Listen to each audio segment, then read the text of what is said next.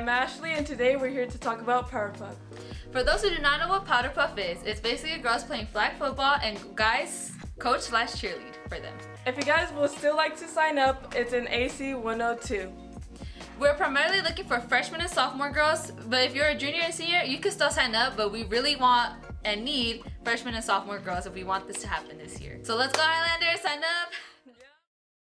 As you may know, February is Black History Month, and this gives us a chance to celebrate the accomplishments and history of African American culture. So we brought in Mr. Child into our studio for an interview on why he believes Black History Month is important. Enjoy. Why do you think Black History Month is important? America comes from a dark past. I mean, a lot of times it's not really spoken of. But we do know that through the slave trade, we do know through the acquiring of slaves, that Black people were mistreated for a lot of years throughout this nation's history. So throughout the Civil Rights Movement and everything else that transpired in order for Black people to have equity and have opportunities that everyone else is afforded, this is a time for us to acknowledge those people that came before us. You know, some great civil rights leaders as well as other influential Black Americans that made this as a time to remember. It's an honor. It's an honorarium tool. All right. What does it represent to you? For me, it represents our history. I mean, if you want to know where you're going, you got to know where you come from. So for me, it's a clear directive of this is the direction we need to be taking. We should never be taking any steps back, but we should just be pushing forward. So it's a time for us to look back, to reflect on where we came from, where we've been, so that we could really plan as a people, unified, to see where we're going next. Yeah. One thing that African Americans have faced historically in this country is discrimination. Have you ever experienced discrimination? Absolutely. Discrimination is way more prevalent than a lot of people want to acknowledge. I mean, being right here in the Central Valley, you face discrimination. There are still places that you can go, different cities, different city lines that you cross, and you know right away you are going to have discrimination. Right in the workplace, you can have discrimination. Whether discrimination is through stereotypes, whether it's through just racial bias, whether it's through just upbringing, discrimination is very present. I have faced it. You know, there's still things that I face today that I do understand that, you know, being Black and being a Black man at that there is going to be discrimination and there is a perception that people carry about me. Discrimination, if I'm walking down the street and I see someone that is not Black walking down, that, you know, they're going to be a little more keen to keep their eye on me, if not cross the street. You know, just because there's a certain persona, there's a certain knowledge that they believe that a Black male may carry, come in and may present. So discrimination, yeah, absolutely, I face it. So, yeah. So you said you faced it, right? Mm-hmm. So how did you overcome it? I got to keep myself. I got to maintain my own values. Whenever someone's going to discriminate against you, you have to understand that they're discriminating against you based on what they think they know about you. So the worst thing you could do is play into what they think they know. I can only control myself. I can't control the beliefs, the thoughts, or the actions of others. But what I can control is how I respond to it. I don't have to give them what they're looking for. I don't have to give them that angry Black man. I don't have to give them, you know, that thug, that gangster. But if I just be myself, maintain my own morals, my values, and what I've been, my own upbringing that my parents raised me on, that's the way to overcome it. Okay. For those who want to fight discrimination, what words of advice would you give them? The same thing I go by. Be yourself. Like I said, arm yourself with knowledge. If you arm yourself with knowledge, that's something that nobody can ever take away. So don't give them what they're looking for.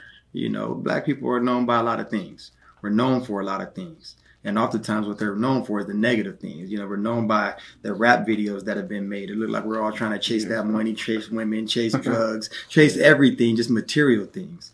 So when you have something like that, the best thing you could do is you can overcome that by being who you are. There's nothing wrong with having goals in life. There's nothing wrong with having, you know, that you want to be better, that you want to acquire nice things. But what you do is you continue to be yourself. Being yourself, knowing that somebody else is trying to make you into something else, that's the best way to fight discrimination. Okay. What African American leader inspires you the most? Oh, Muhammad Ali, the greatest of all time. Cassius Clay, yeah. He's the man. Because what a lot of people don't understand, when you look at Muhammad Ali, he was actually somebody that had, based on what other people seen, he had everything to lose and nothing to gain. This was the heavyweight champion of the world. He decided that he was not going to make the nation's fight his own. He told him he don't have no issues with what was happening in the Vietnam War. That was not his fight, especially realizing that black people were being mistreated. Black people were not being treated with equal opportunities. They were not being treated as equals. So he was like, why am I gonna go over here to fight a war that is not my own, where my own country is not supporting me and doing what needs to be happening for its own people and citizens. So Muhammad Ali, by far, it's not even about, to me, what he did as a heavyweight champion. But what the heavyweight championship did is it provided him an opportunity and a platform for him to fight the greater fight, which was about equality. Okay. Muhammad Ali is your African-American leader that you look up to the most. Oh, yeah, absolutely. Yeah. Yes, sir. So why does he inspire you? Well, he inspired me because of that.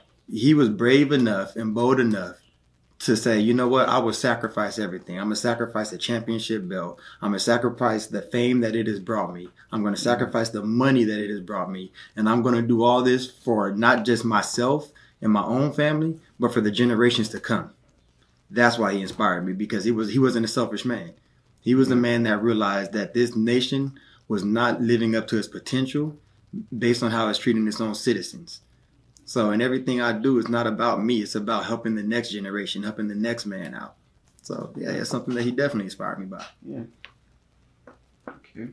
If you could fix one thing within the African-American community itself, what would it be? How we treat each other. We talk so much about equality. We talk so much about being treated as equals. But the number one killer of black men is still black men. Yeah. Regardless of what we see on TV, regardless of what we see authorities doing, black men are still the number one killer of other black men. Families being divided. How often do you see a mother and father still in the home of a black family? So what I would fix first is our own people. How we treat each other. Bonding together. The generational gap between my generation and yours. And I'm not much older than you. But I'm going to tell you that the older generation, our elders, they was raised on respect. We was raised saying, yes, ma'am, no, ma'am, yes, sir, no, sir. You know that's how we get down. Yeah. We was raised like that. But there is now a generational gap between that generation to this younger African-American or black generation coming up now. That's why when I see a young black male or female doing something that I know that they know better than, I'm like, I know how you was raised. I know where your mom and dad, grandfather, great-grandmother, great-grandfather, I know the foundations they laid. We don't stand for that.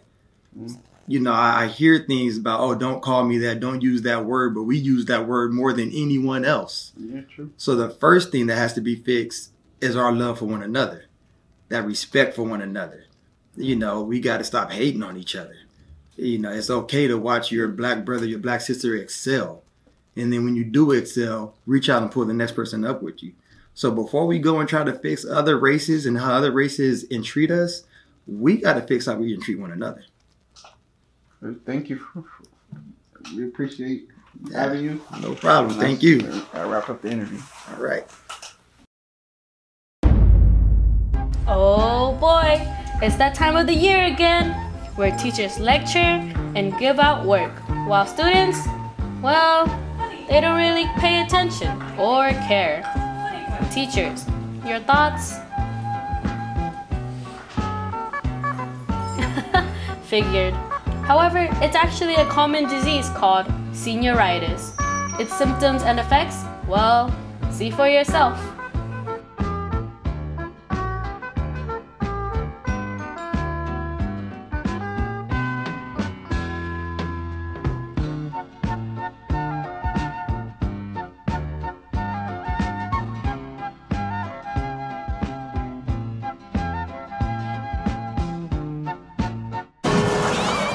Want some help?